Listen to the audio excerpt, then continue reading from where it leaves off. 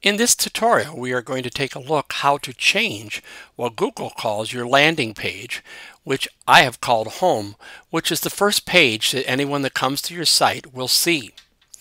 Now initially, with the first page you make becomes by default your landing page, and if you go up to more, you can't delete it.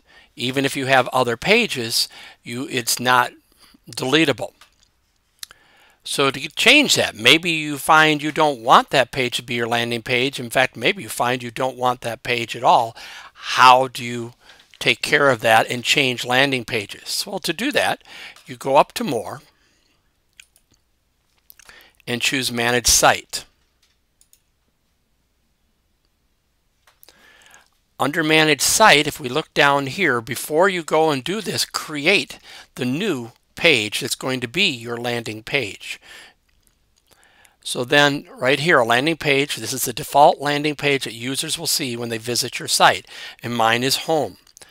All I need to do is click on Change and then choose whatever page I had made differently that I want to become the landing page. I can choose it, and then it will become the new landing page. And after I've done that, hit Save.